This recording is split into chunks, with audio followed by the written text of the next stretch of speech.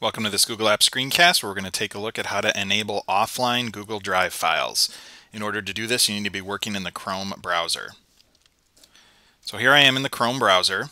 First part of this, the first step, is to be signed into the Chrome browser. So if you're at a new tab page, you might see a link up here that says you can sign in. Or no matter what web page you might be viewing, you can go up here to Settings, which is the three little lines, and come down about 2/3 of the way. It says Sign in to Chrome. So I'm going to click on that. And I'm going to sign into Chrome.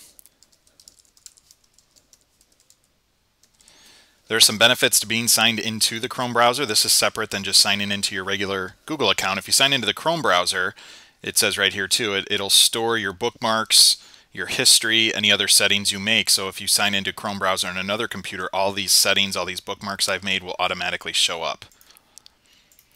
All right, so that's the first step, signing into the Chrome browser. Second step is you have to go to the Chrome Web Store, and you can get to this by any new tab you launch. This is the new tab button up here.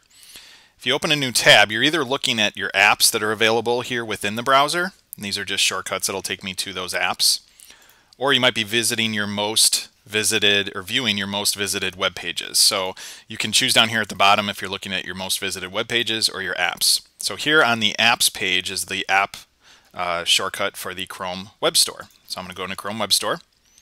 When the Chrome Web Store shows up, I'm going to go up to the search here and search for Google Drive. What we're going to do is install the Google Drive app within Chrome. So I did my search. Here, the first choice that comes up, this is Google Drive. It's from google.com. There's the Google Drive logo, so I know this is the app I want to install. I hit Add to Chrome. And this is telling me what it's going to be doing. It's going to be accessing my Google Drive data. That's fine. That's what I want to be able to do here. So what that's done now is it's added an app shortcut here on my apps page. So when I open my browser, if I want to get to Google Drive quickly, I can click this to get there. The reason we went and installed this is in order to use offline Google Drive files, this app needs to be here. So that's the first part. All right, let's go into Google Drive. So I'm in Google Drive. Over here on the left side, I go to More.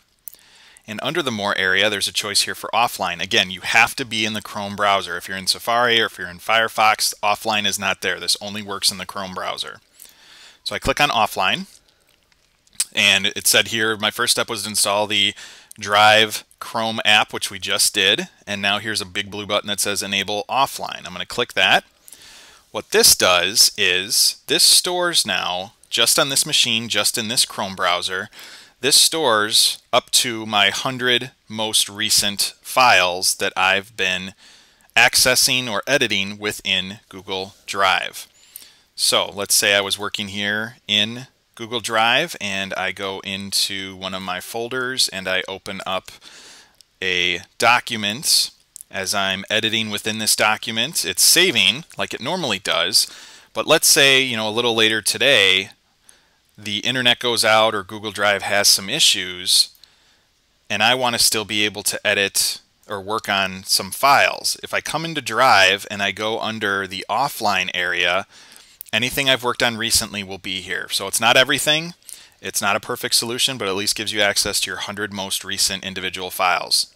You can edit or create documents. You can edit or create presentations. You can only view spreadsheets. So your documents, your presentations, and your spreadsheets, your 100 most recent, will be at least viewable.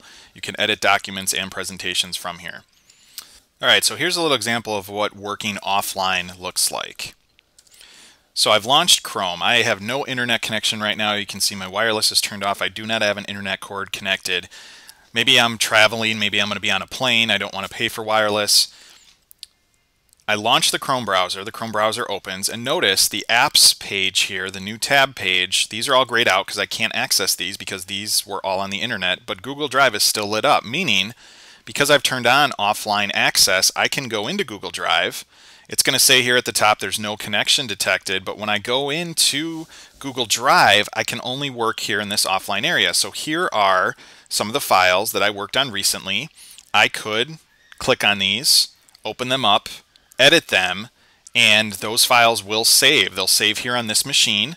The next time that I have access to the internet, it'll automatically take any changes I've made and add those into the files. You don't have to do any extra steps for that.